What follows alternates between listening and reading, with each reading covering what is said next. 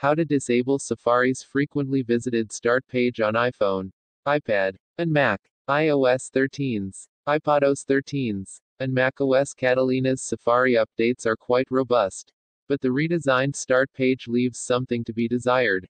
If you don't like the new frequently visited or Siri Suggestions sections, here's how to disable them. As the name suggests, the new frequently visited section in Safari's start page lists websites that you visit frequently. If you already have those websites in the favorites section, this new feature is redundant. You also might not want Safari to show these websites for privacy reasons. You can either hide a website from this section or disable the whole frequently visited section altogether. On your iPhone or iPad, open the Safari app and go to the Start page. Find the frequently visited section and then press and hold on a website icon. If you're using a Mac, you can customize the frequently visited section right from the Start page in Safari.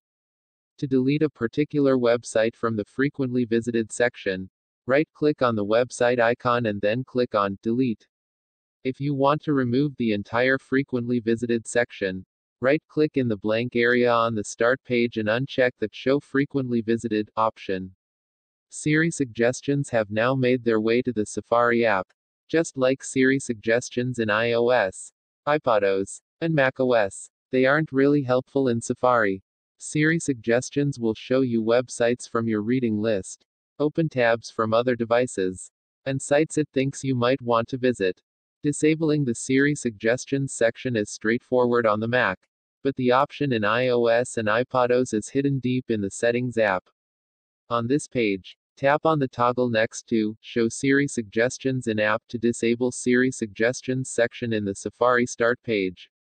To hide Siri Suggestions section in Safari on macOS Catalina, simply right-click in the empty area on the Start page.